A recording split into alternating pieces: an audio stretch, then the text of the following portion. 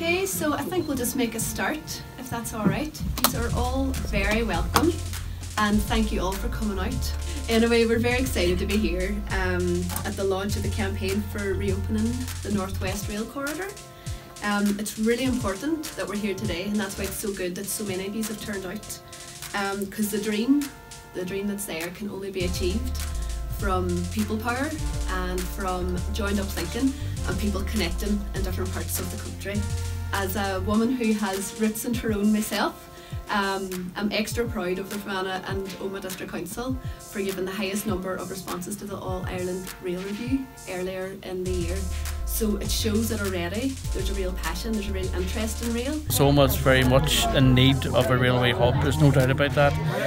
It has a strong, rich railway heritage. Those who don't know, the railway station was just to the left-hand side of the station centre is now, and that whole road there now with A5, the Great Northern Road, aptly called, is named after the railway. And the terrible tragedy, of course, just happened further up there where the fold is on the right-hand side, and that, you know, is still part of the Omagh railway heritage. It's all very well trying to improve the very small bit of rail there is in the west of Northern Ireland, but we need more. We need more rails. So now we're really focusing on extending what we have, not just improving what we have.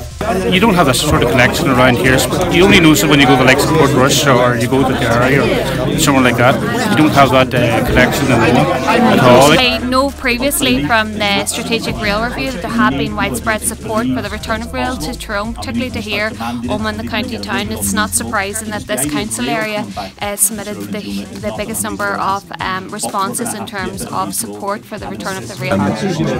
We've been able to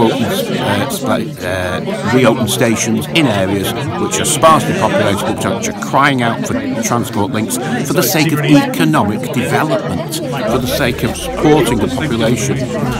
So people need to bear that in mind. It's not a mad thing to ask for. We have to believe it can happen, and if enough people get behind it, it will happen.